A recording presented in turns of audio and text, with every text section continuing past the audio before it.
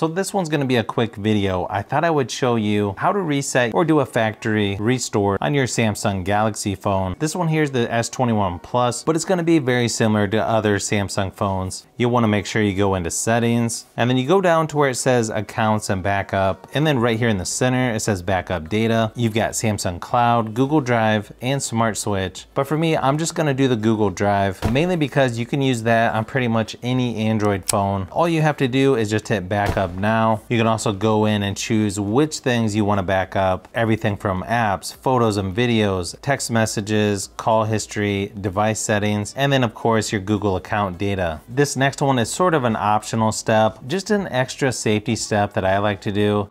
Go in to where it says manage accounts and just remove the account for any of these apps that I'm using. Again, this is optional, just something I like to do personally. Then if you go down to about phone, then you'll see down towards the bottom where it says reset. And then you'll want to go to factory data reset and then go all the way to the bottom where it says reset. You can go ahead and put your PIN in. Now, if you are logged into your Samsung account, you'll also need that password. Then it should just take a couple minutes before it restarts the device. And then you should see the welcome screen when it's done. So you can set this up as a new device. Oh, and don't forget, you may want to make sure you take out your SIM card or micro SD card if you still have that in the phone. Now, if you don't have a tool to remove your SIM card or micro SD card like this one here, you can also just bend a paper clip and it's going to do the same thing. Then you can either trade this in, sell it, give it to somebody else without any of your information still on the phone.